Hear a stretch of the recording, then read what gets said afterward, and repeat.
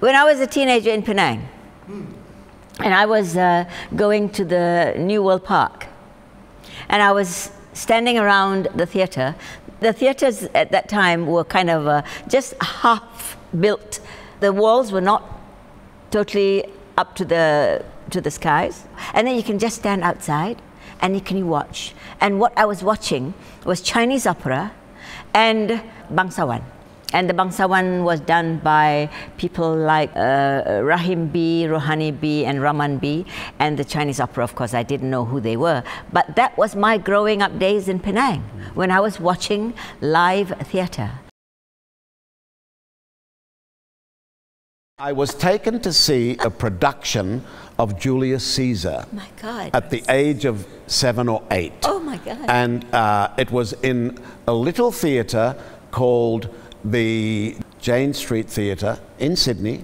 I sort of sat there, I think, for the first half hour or so, looking at my friend Philip, and I'm thinking, I wonder if he's enjoying this, because I don't understand it. I started to get involved, and I started to feel, oh, this is magical. But I didn't understand it, but it didn't matter. I think it was the whole wonderment of it all. You know, it was wonderful, wonderful. And that's what attracted me first up to theatre. I think from that day on, in my subconscious mind, I was thinking, I want to be an actor. I can act. I can do what they were doing. And then I finally realized at the age of 15 or 16, that's really what I wanted to do all my life. I believe that was kind of professional, because it was Shakespeare's Taming of the Shrew, and I was in college, and I played the role of Kate. I still can feel the slap that I gave Petruchio. So that was professional, yes. That was my very first. I think the reason I felt so very good about it was because I had good lecturers at Kota Baru Teachers Training College. And people came to me and said, Faridah, that was this and that was that. And I felt like an actor. Professional in the sense that there was a huge audience.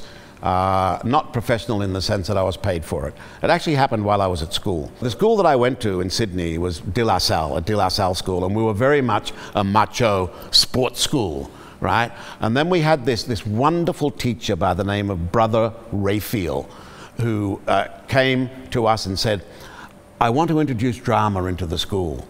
And we looked at him and said, what?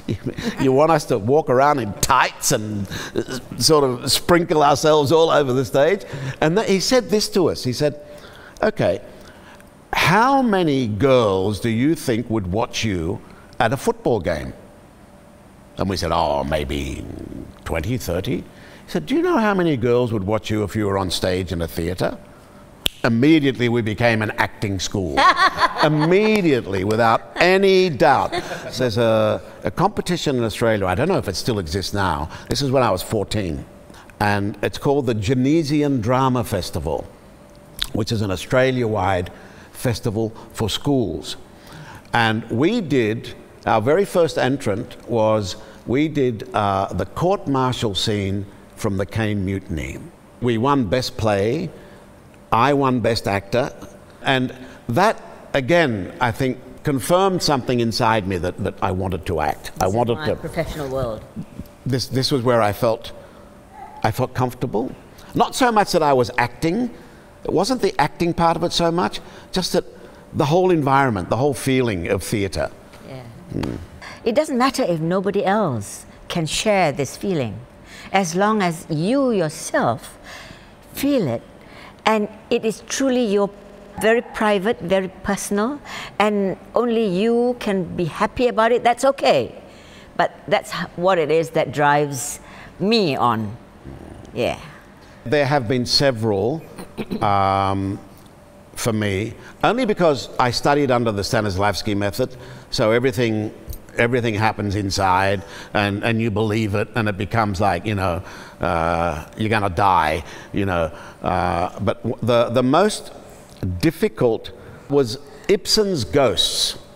When I was with the National Theatre, after I graduated from NIDA, I went to the National Theatre as their actor in residence from the East, went over to the West, in West Australia.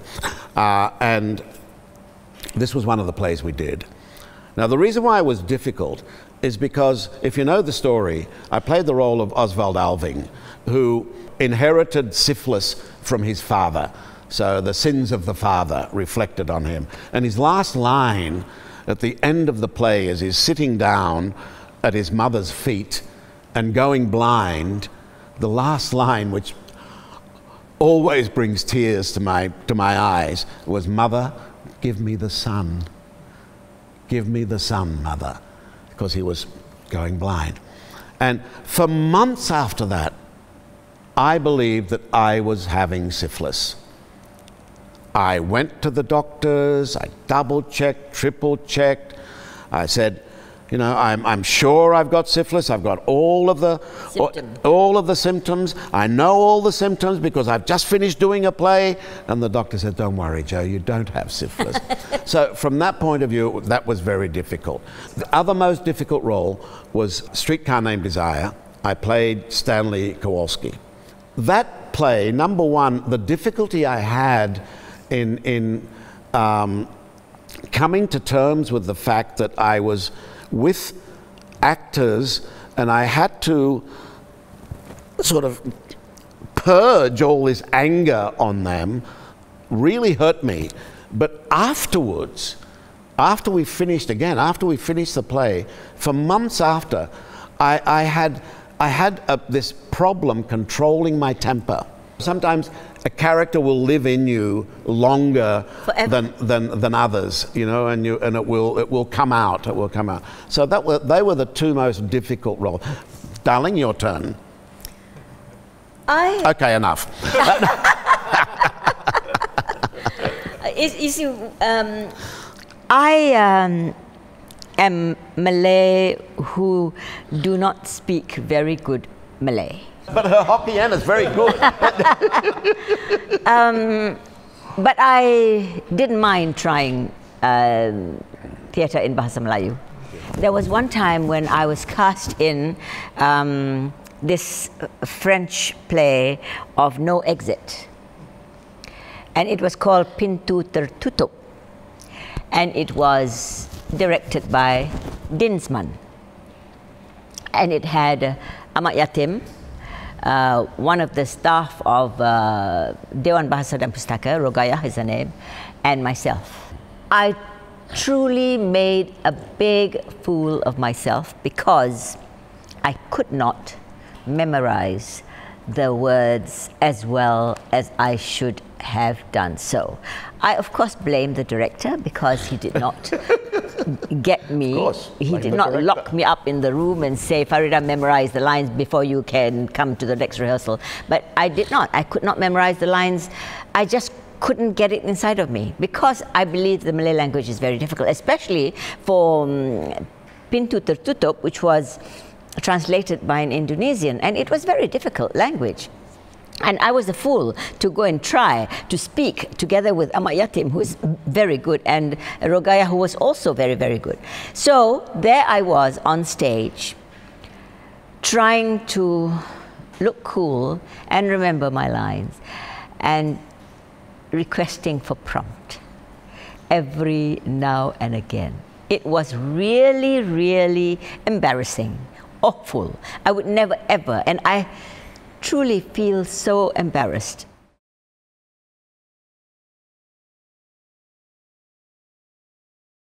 Don't touch it. Or go and give yourself a year or two to master the language and the play before you do it. I mean, it is totally embarrassing for the performer and also embarrassing for the audience to see this actor fumbling. Oh my goodness, don't touch it.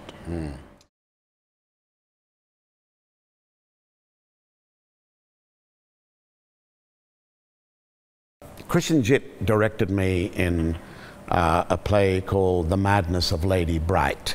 Working with Christian was a joy. It was a joy because I hated it and a joy because I loved it.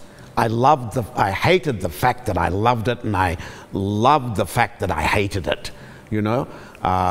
Nothing to do with Christian, because Christian is a very astute director. And demanding. And demanding, and as a director, I can also be demanding, but as an actor, I believe that you should be made to go out of your comfort zone. Suffer. You know, yeah, I think actors have to suffer, just like artists, they have to suffer to produce good work. There was a great fear inside me that because we only had 12 rehearsals and it was a one-man play, that how or what method do I utilize to make sure that the character was inside me and yet the lines were also there. Because I couldn't learn the lines parrot fashion because I was never taught to do that. I cannot learn lines parrot fashion. They have to mean something to me. So what I did to rid myself of that fear was that I would write the entire play by hand. By writing something down, it sticks in the memory. But also, because you're doing it freehand, you've got time to think and exactly what the meaning of it is as you're writing it down. So every day, every night, after rehearsals, I would go home and I would write the entire play in this one exercise book. What a great idea. It was wonderful. At the end of the production, as a sign of respect, I presented that exercise book to Christian. And there was a little bit of a tear there, and a little bit of a tear on my part as well, and I think everyone around us sort of appreciated the gesture. But that was how I got myself out of that one. Out of others, it's a belief in what you are doing. It's a belief in the process. Because I think a lot of actors these days, because they don't have strong directors, don't understand the process that they're going through. And that process is, as you know, is so important. And if you believe in that process, if you follow through with that process, you can get rid of any demons. Because what you're doing is becoming that character for that particular space in time. And that's how it's just belief in what you're doing.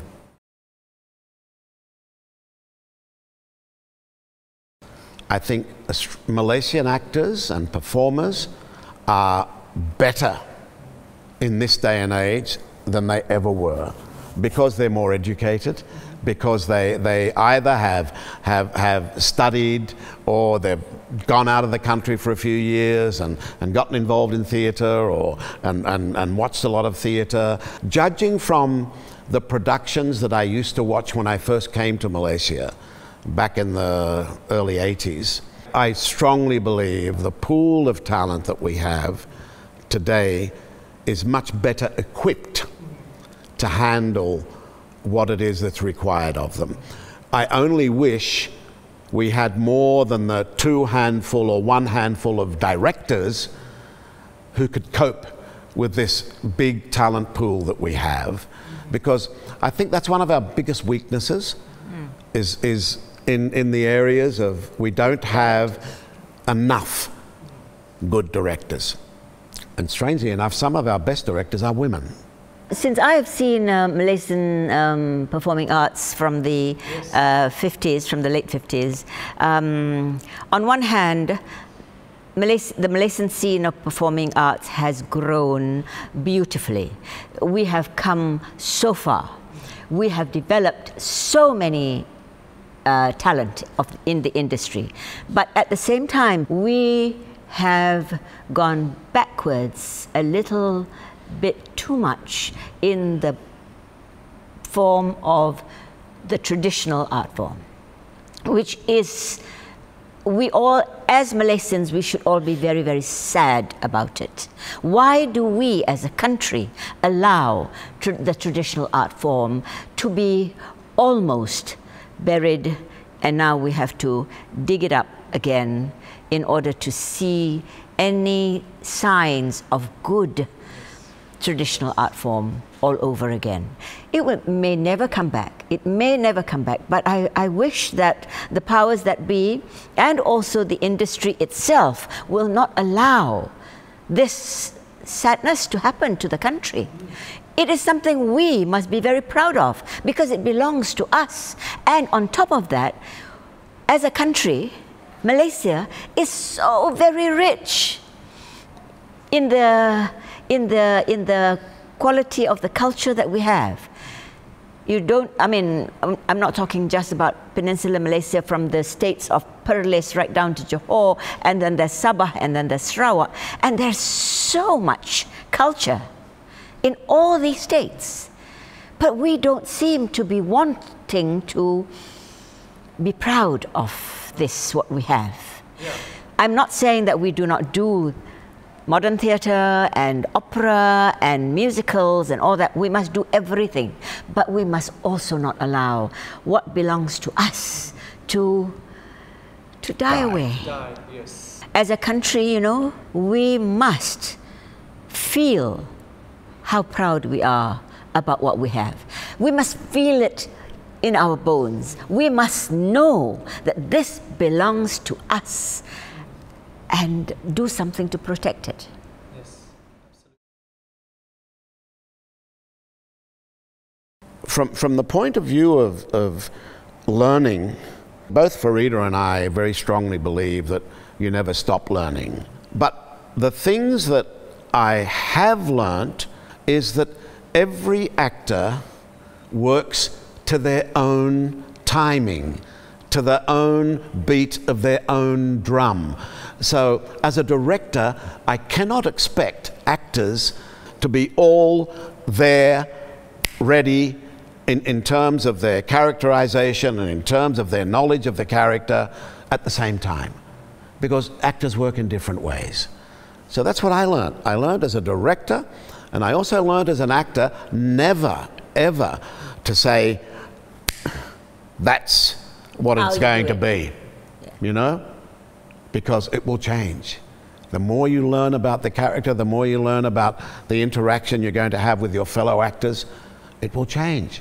There is so much to learn on the floor that you may not have had the opportunity to learn in a college. And I'm an actor who never went to college for the skill that I have today.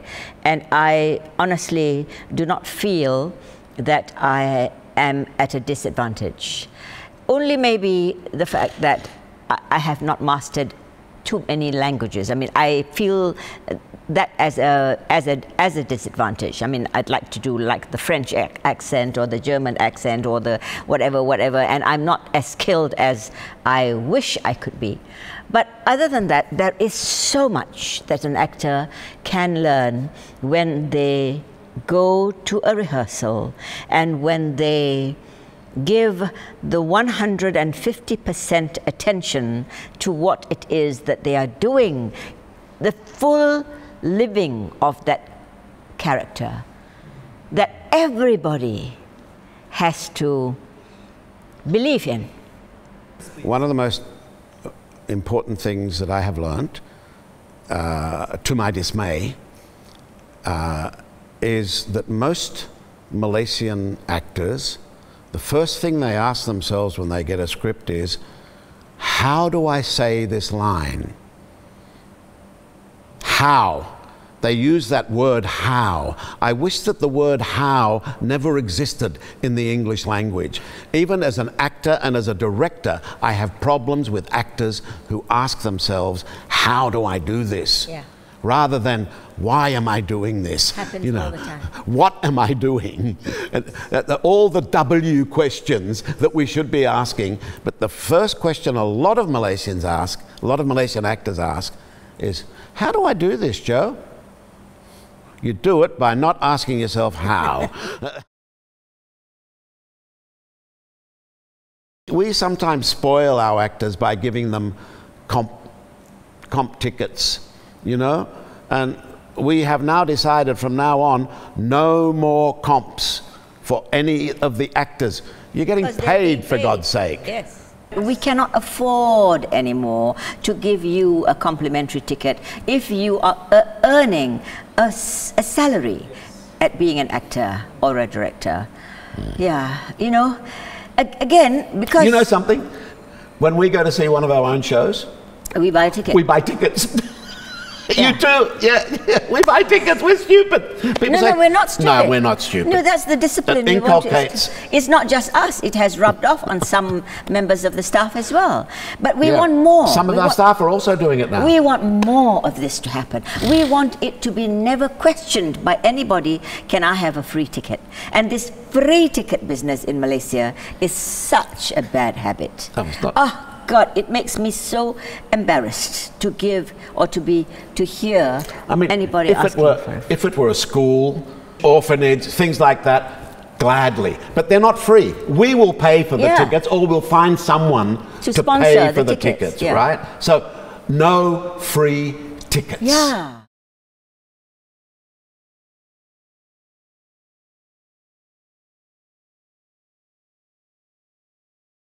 Headache. Musicals. Musicals, yeah. Without a doubt. So we take our hat off to Pam Productions because we think that musicals are the most difficult thing in the world to do, and you guys seem to make it look so easy. But for us, it's very difficult. But we want to do good musicals. Yeah. We want to be a part of doing good musicals. Malaysia wants to see good musicals, but musicals are very difficult to do. And very expensive as well. The elements that go into... My goodness. And the copyright. Secondly, the fact that there's the musicians, the choreographer, the dancers, the actors or performers, the costuming, it's the whole thing. And unlike a play where, as a director, I can say, okay, now this is my vision of it, we're going to... With a musical, which I love the collaborative situation, but what I hate is sometimes I have to say, I'm sorry, but your ideas suck, change it, come back to me, and let me see it again, right? So I think it's because of all of the components of a musical. Malaysia has not really trained enough actors to carry musicals well. We just have, you know, not enough talent, because this is an art form that is the most difficult, and you need to be trained in acting, singing, dance. We wish musicals can be done more and more in Malaysia, and really good ones, stunning ones, you know. And also, let's go back to the Bangsawan and the Mayongs, which are also musicals.